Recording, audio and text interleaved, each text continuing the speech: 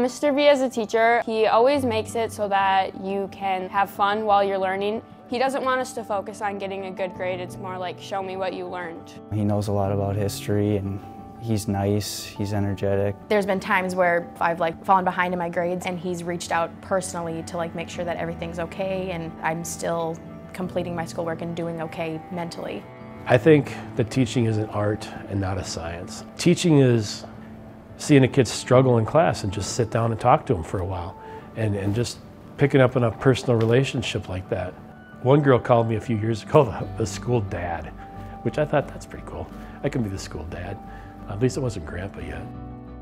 I think the students appreciate his genuineness and just authentic approach, and the content comes secondary just to helping them fulfill whatever dreams or aspirations or goals they have for themselves. My two children that have had him so far really enjoy having him as a teacher, and they are learning a lot in his classroom, and I think he's giving them lessons that they can carry on for the rest of their lives, which is important. The history trips are one of the best things I've ever experienced because there's just such a good opportunity to get out and learn in a very real environment.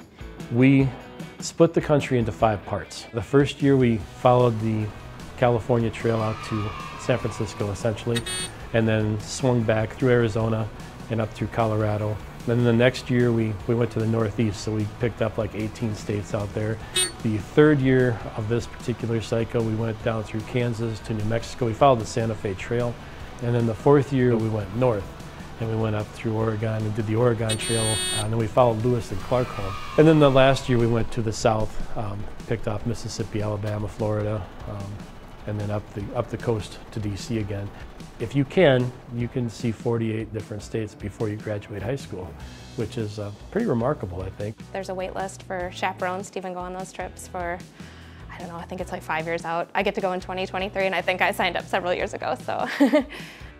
They come away with a much more well-rounded idea of America, and that's really all you can do as a teacher, is to try to get people to see things in other people's lives. I think Mr. V deserves this award because he's more than a teacher. He's a friend to the students, he's an ally to the other teachers, and I think he just is a very good person all around. It's 21 years of work actually kind of coming to fruition a little bit maybe. I don't get paid for any of that stuff, and to do stuff and find out that, well, somebody must like it, somebody must recognize you. So that's been really good.